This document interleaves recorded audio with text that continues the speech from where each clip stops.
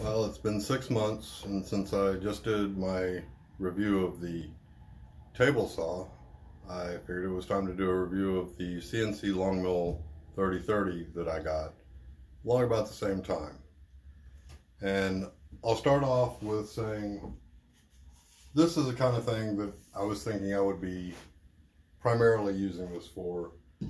This was done with a handheld router, little engraving bits, had a 90-degree V-bit, and it worked. This was my first one that I did.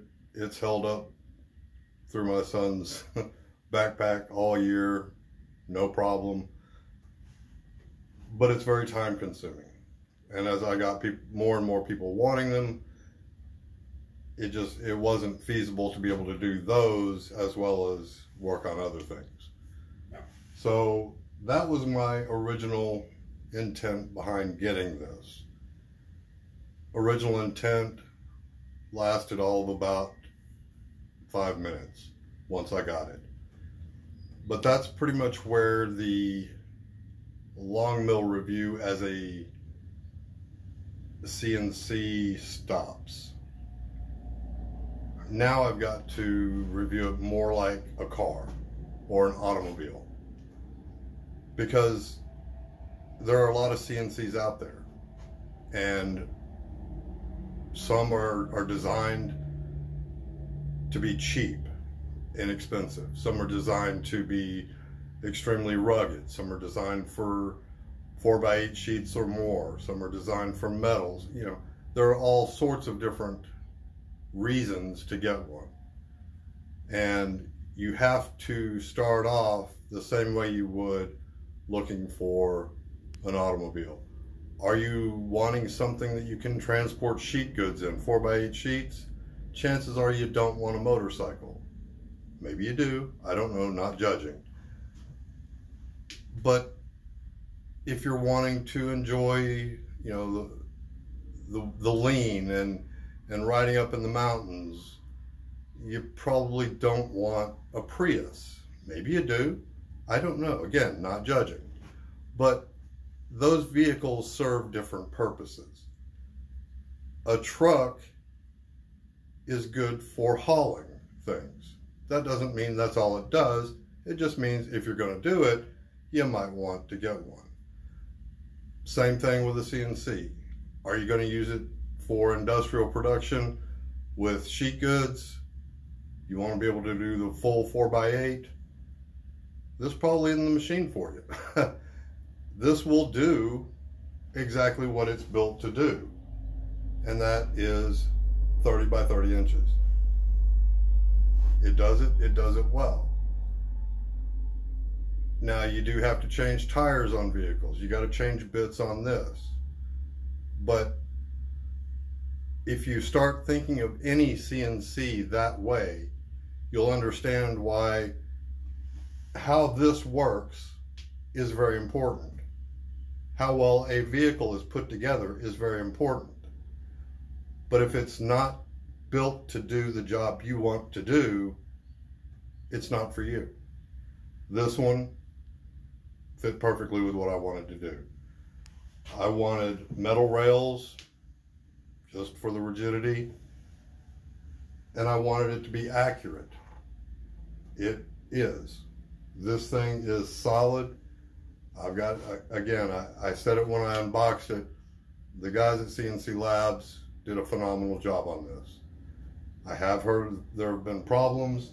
I got the touch probe and had an issue with the wire connection in here. Easy to resolve. All the problems that I've heard about were easily resolved. I was missing a couple of bolts. I didn't even let them know. It would have taken longer to let them know and get them sent than just to get some bolts down at the store. So that was on me for not letting them know. I've heard people say that they needed parts and let them know, and they got them sent to them, no problem. What I will say is, if you are going to get a CNC of any kind, an uninterruptible power supply is probably a good idea.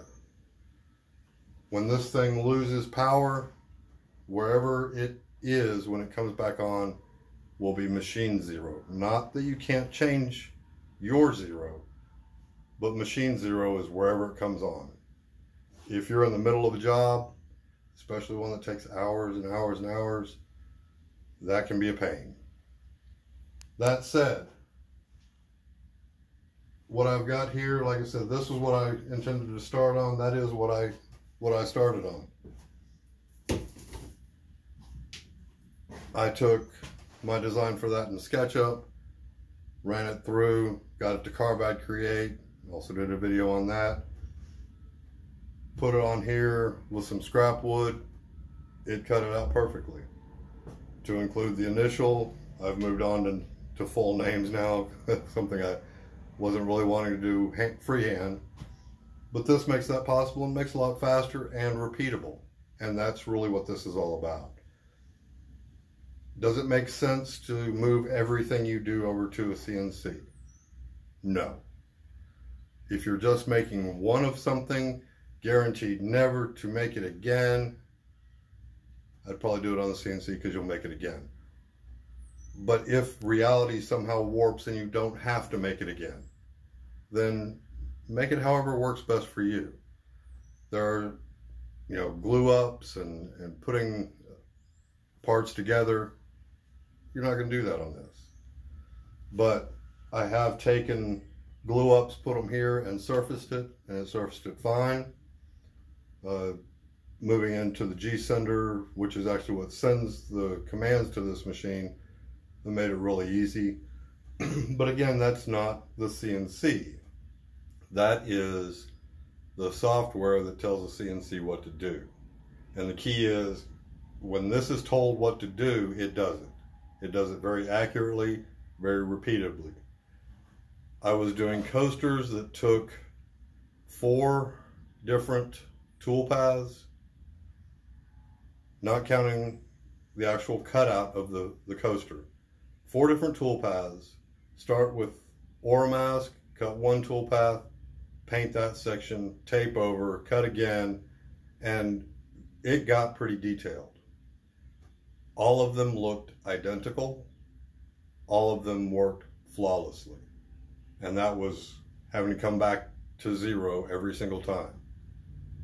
Change my tool path, maybe change a bit, go right back at it, perfect. That's what I want. I've had no problems once you get it secured to a table. Make sure the table's secure and sturdy.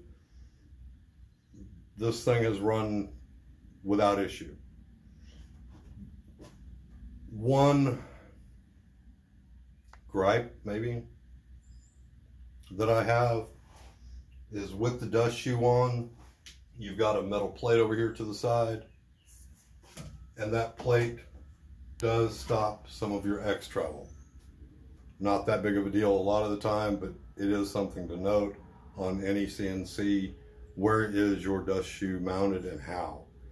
How will that affect your full range of motion? Okay. Sticking with just the machine, I've had no problems with the control board. I'm very surprised at that, considering the amount of dust I got in here one time. It had no problem. I blew it out. We kept right on rolling. Static electricity from dust collection is something you need to watch out for on any and all electronic components, of which this does have some. But as far as the machine working, doing what it was told to do, flawless. I've had, on those coasters, I had to be within about 4/1000ths of an inch, and I can't tell you what this thing's tolerances are. I really don't care at this point. Maybe I knew before I bought it, maybe it made a difference then. What matters to me is actually how did it work. And those 4/1000ths of an inch, remember I was 1 layer through Oramask, and then I'd paint it. If it was 4/1000ths of an inch too shallow, the letters didn't come out very well at all. If it was 4/1000ths of an inch too deep, the letters would run together because they were so small. So Was that actually going down the 0.004 of an inch I thought it was? I don't know. It could have been 3, could have been 5, but it was consistent. So I'm going to go with yes, it was 0.004 of an inch, but your mileage may vary on that. I do know that it worked perfectly once I figured out what my need really was. And that's what this thing does. It will take exactly what it's told to do and do it well. Now, how well did it cut through something? You're getting into the router. That's not the CNC. You can get this router, which is a Makita. You can get a DeWalt. You can change it out for a spindle, but that's the cutting part. The CNC is primarily how well does it take the instructions from an external program, in this case I use G-Sender, and move the CNC according to those instructions. Flawless. Everyone knows, or most people probably know, I cut these out on the CNC. I need a specific depth here and here. No problems, very repeatable. I did go in, scrap piece of wood, it's actually a panel, testing out the stars. So I made this test piece, ended up following it up with a full flag.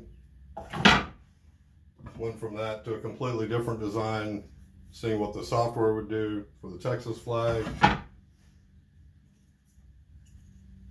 New parts that I've made, star knobs that come in really handy. And this is something that I didn't think when I bought this machine that I would ever make. But this is going to be, let's see, drill holder. Now, I know there are a lot of people that have them. I also know that they make them out of 3/4 inch plywood. I don't know if 3/4 inch is just the dream, but for a drill holder,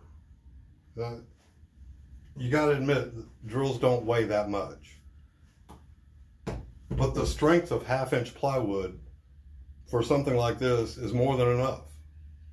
But it's not just that. 3/4 inch plywood takes up about 1/2 inch on both sides, more than this does. So I'm trying to cut down on the amount of space that my tool holders need, but it's also, the CNC has also allowed me this kind of design element in with it. And I'm going to be going to French cleat system in this shop, and that's going to come in really handy. So I did find this, and this has come in handy on, so far, the CNC table saw joiner. I don't need it on my planer, it's already 4 inch. But this does wonders for being able to hook your dust collector right up to it. I've also found that if I leave my shop vac hose on here and put this at the other end connecting, my static electricity problem lets me work when it's a little drier. As far as hold downs, cam clamp,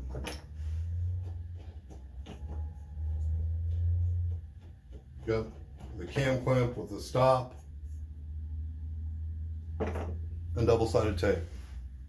Those have been the 3 things that I've used to hold things down. I believe it was Winston over at Carbide 3D said, you know, you're not going to mill anything if you can't hold it down. And that's very true. I actually had one come up, and boy, did it keep milling right along even though it wasn't in place. Stuff like that you have to watch out for. But when you're looking for a CNC, what you need is for it to be sturdy enough to do things accurately and repeatable, and it needs to be able to communicate with the software that's going to be telling it what to do. With G-Center, that part's taken care of. This thing is sturdy, and again, no problems. Now, I am looking for another CNC. So the question is, will I buy this one again? And the answer is no, I won't. I can say that beyond a shadow of a doubt. I will not buy this machine again, because CNC Labs has not been sitting back saying, cool, we made a LongMill, people like it, we're going to retire. They've got a new version of it that's even bigger and sturdier. The touch probe has been improved, or at least changed. I'll go with changed. I haven't used it. So the dust shoe has been changed, and they now have a laser attachment. That I might do. A laser is probably the next thing I'm going to be getting. I don't know that I'm willing to commit this to being my laser. So there are a couple of them that I've looked at online. The X-Tool, the Arturo. I like the thought of having a CNC with a laser, but I also like the thought of being able to do cylindrical objects. Not possible on adding it to this. And I really need the ability to have the CNC be the perfect employee doing exactly what it's told to do while I do something else, which may be laser work. So although they do have it, I don't know how good it is, but I probably will not be looking at that as my first solution for the laser. But I will definitely be looking at the new MK2 Mark II. When they get up to Mark 50 and it's got nanobots, it'll definitely be on my list. But Mark II is where they're at now, and that at that price point, I really don't see how they could go wrong, especially if it's anything like this one. And I know this has gone on long enough, so bottom line, this machine's been great. You can't get it. The same company, CNC Labs, phenomenal job on this machine. They have a new version out.